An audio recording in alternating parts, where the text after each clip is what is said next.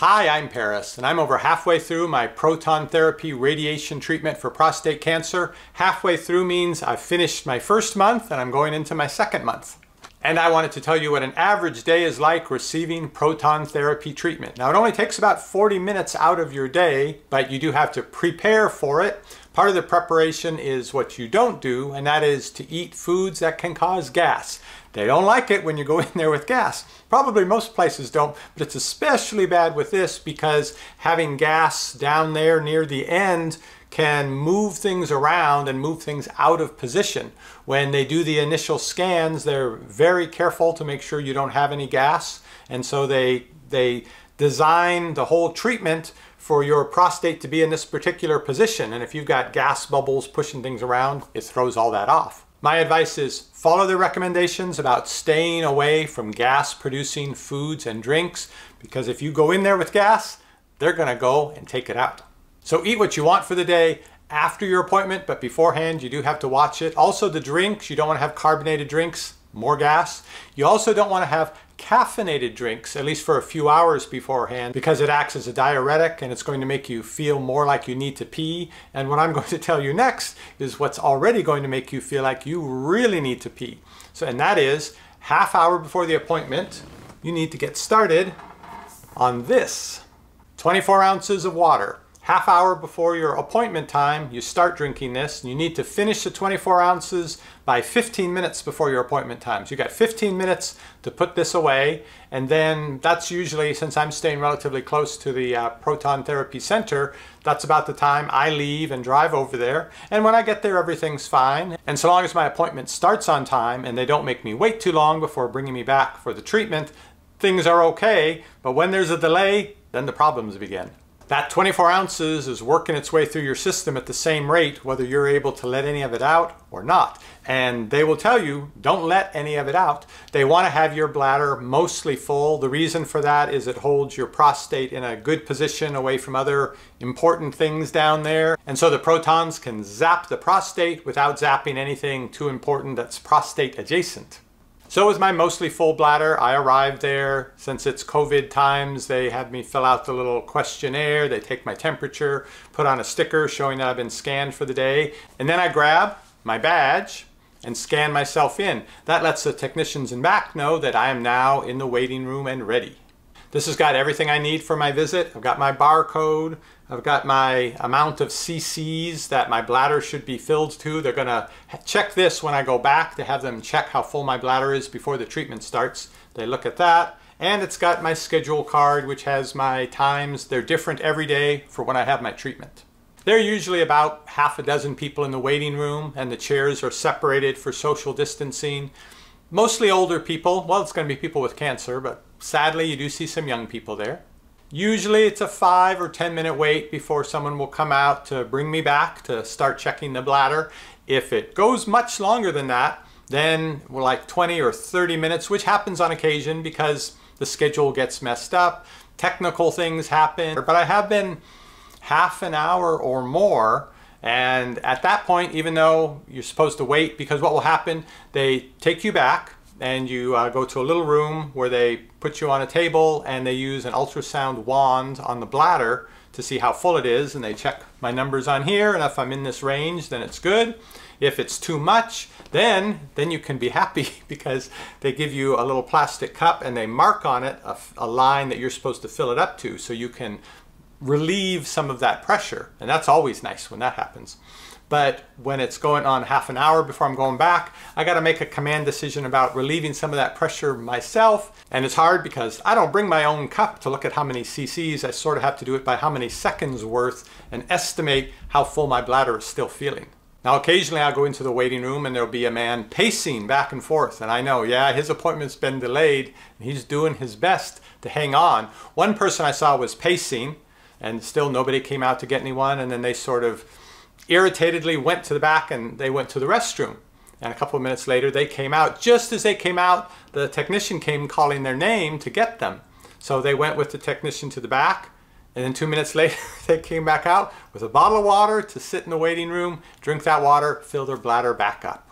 I admit to being thrown in the penalty box once myself, but I've got a pretty good handle on it now. One of the things that happens over the first few weeks that makes it difficult is the treatment will irritate the urethra. The urethra runs right through the center of the prostate. So however precise they are at targeting the prostate and not surrounding things, that's right in the middle. So there's really no way they can avoid zapping that.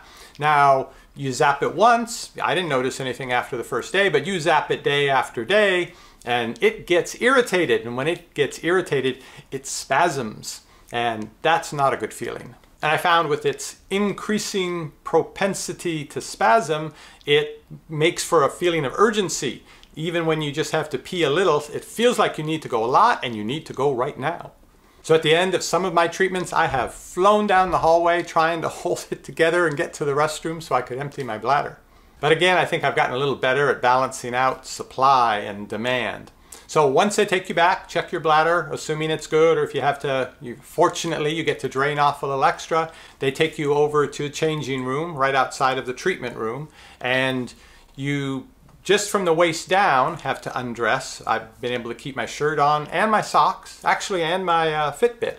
They just want, for the prostate, they want the hip area to be clear because they're going to send the protons in from one side and then the other. So once I've undressed waist down, I put on a typical hospital gown, the kind that closes in the back and you tie it around your neck. Then you wait, wearing your gown and holding onto this because they're going to scan this barcode. They do that to double check and make sure that you're the right person receiving the right treatment. In the treatment room, you have to get up. So they have these like a miniature version of the steps that they roll up to airplanes so people can get off the airplanes. They roll one of those up. You step up that, lie down. At the facility I'm at, they have these a foam section down where your legs go, and your legs slide down into the grooves in the foam and it holds them in a particular place. Now they have markings on me so they can get you in roughly the right position to start with. They've made marks on my hips, the sides of my knees, and my navel. And it's just a marker, and they put a clear sticker over it. So when you lie down and they get the table into position, they put the lights down, and these laser finder lines, red lines, come down across you, and they line you up so that the lines for the legs, the lines for the hips, the line for the navel, you're all lined up correctly because they're trying to duplicate the exact position you were in when they designed your treatment plan, so your prostate will be in the exact right position. Occasionally, I have gotten in the perfect position from the first time, but often they look at it, all right, scooch down a little bit, down towards the feet, or scooch up a little bit towards the head, or lift your hips up and put them back down. Anyway, there's different things to try to get your body in that exact position again. Once they see that, then they leave the room. And a scanning device slides out. Pretty sure it's a digital x-ray machine. So they're taking the x-ray. So now that you're in roughly the right position, they want to look at those 3 little grain of sand size markers that were planted in the prostate, make sure they're lined up. Sometimes after the x-ray scan, they move the table. Usually it's at an angle. So sometimes I've almost felt like I might start sliding, but and then they go again, and usually then there's another x-ray. And then when they say, okay, we're ready, then the x-ray machine slides out of the way, and then it's time for the protons to be delivered. Now, of course, they stay way far away on the other side of a very thick wall when that's happening. And my experience has been, because what have you got to do? You're lying there on your back looking up at the ceiling, listening. There's first a doorbell sound. That's an indicator for them that everyone needs to be out of the room because the proton delivery is going to start. It's like a ding dong. Okay, occasionally you hear someone running away. And then what I hear is it sounds like someone dialing a safe, like the tumblers on a safe. And then there's the sound of exhaling. This is the sound the machine makes. Once that's happened, sometimes right away, sometimes a few seconds later, the protons start coming through. And I wondered why sometimes it's like a 30 seconds. I'm lying there, I'm not hearing the protons coming through because there's a sound for that, I'll tell you in a second. But it was explained to me that they've got 3 treatment rooms all being fed protons by the one cyclotron. So someone else is in the middle of receiving their protons, you gotta wait till they receive theirs. Now when the protons are being delivered, there's sort of a grinding sound that comes from the machine. It's grrr, grrr. And I haven't counted how many times it does it, but it's pretty consistent in it starts out with a longer series of grinds, and then after 30 seconds or so they start to get a little shorter, and then by about a minute or so they're fairly short. Grrr, grrr, grrr, and then there's another breath, and then you know it's done. And then you'll hear the footsteps of the person coming back around the corner, and they say, all right, well, we're half done, because they now need to put the protons in from the other side. Depending on which place you're having this done, you may have the machine rotate around you, or they may take you and rotate you, so now you've got your hip against the proton emitter in the machine. There's the x-ray, maybe you're in the right position, maybe you've got to adjust. Usually by the second one, don't have to adjust anymore. The x-ray machine goes back, the doorbell rings, ding dong, and then the person scurries away, and you're waiting and listening, and you hear the tumbler of the safe, and then the breath of air, and then the grinding, and it gets shorter towards the end, and you come to know that real well, because by the second half of this, you've been on the table for 10, maybe 15 minutes. And the worst, is when they incline the table not only a little to the side, but up, so you're like this, and you've got to pee. They give you a little ring for your hands to hold on to, so your hands can do something, and you don't, I guess, absent-mindedly put them down by your side, because now that's going to be where the proton beam's coming in. You don't want that. So they give you a little ring to hold on to, and when you've really got to go, you're working the ring. So the grinding winds down, and then there's the breath of air, and whew, somebody's coming to relieve me so I can relieve myself. So they come around, they roll the little airport stairs on the way out. They've got the card with the next day's time. That was hard for me at first, because having the least seniority, I got stuck with the worst times, the 5:30 in the afternoon times. They ask you to pick a 2-hour block when you'd like to receive your treatment, and mine, I picked noon to 2 p.m. and it was 5:30. But they've finally, that now have enough seniority, and there are enough newer people in the process that they get the crummy times, so now I usually get the times that I like.